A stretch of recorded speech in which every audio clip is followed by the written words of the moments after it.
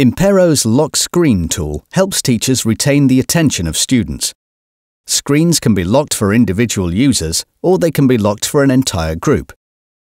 To lock every screen within a group, you need to open the Impero console and select the desired group. Next, go to the Group tab at the top and select Lock Group. The end user will see a grey screen along with a message stating that their computer has been locked by an Impero policy. The user's keyboard and mouse will also be disabled. To unlock the screens, go back to the Group tab and select Unlock Group. To lock the screen of an individual user, you need to tick the user in the computer list.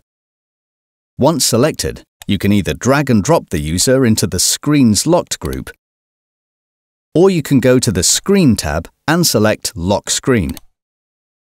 Or alternatively, you can right-click on the user, go to Access and select Lock Screen. By default, the user will be a part of the Screens Locked group for 1 hour. You will have the option to keep the user within the group until they are removed, or you can select a specific time frame. Select OK to add the user to the Screens Locked group. Their screen will now be locked.